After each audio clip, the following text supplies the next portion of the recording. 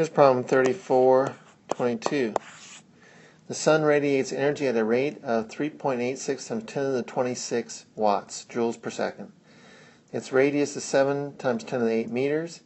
If the distance from the Earth to the sun is 1.5 times 10 to the 11 meters, what is the intensity of solar radiation at the top of the Earth's atmosphere? Alright, so let's say we have the sun putting out a certain amount of power, and that power is being distributed over the area of a sphere at some radius r away. So all this energy per time is being distributed over the sphere three-dimensionally, and the Earth just happens to be on the edge of that sphere. So the Earth is receiving that intensity at that point. Intensity is equal to the power per area.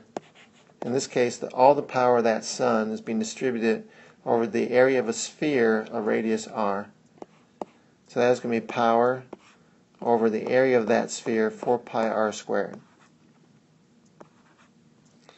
So this is going to be the power of the sun, 3.86 times 10 to the 26 watts, distributed over an area of a sphere of 4 pi times 1.5 times 10 to the 11 meters squared. In other words, that's the distance from the Earth to the sun. And that's going to give us what?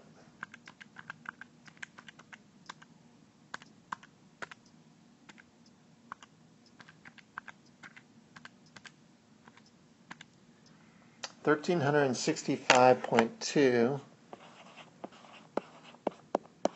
watts per meter squared.